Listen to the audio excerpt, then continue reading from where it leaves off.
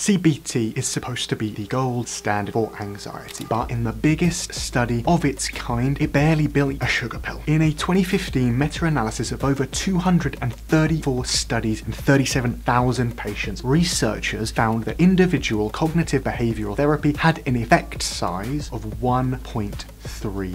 Placebo pills, 1.29. That's a 0.01 difference, or less than 1%. So CBT worked, but barely more than believing you were getting help. And this wasn't a glitch. Researchers rule out bias, study flaws, even allegiance effects. They conducted the psychotherapy, didn't significantly outperform placebo. This is what we're calling the gold standard? Now some people say, okay, but CBT is mid. My therapy is better. Here's what the same study found. Mindfulness therapies effects, 1.56. Quite good. Relaxation, 1.36. Group CBT, 1.22. Psychodynamic therapy, 1.17. Online remote therapy, 1.11. EMDR, 1.03. And then lowest of all, interpersonal therapy, 0.78. So unless you're doing mindfulness or relaxation, your therapy probably scored even lower than CBT. If CBT is the best we've got and it only beats placebos by a hair, then it's not just CBT that needs scrutiny, it's the whole mental health model. What actually worked for your anxiety and what just felt like mental health homework? Drop it in the comments.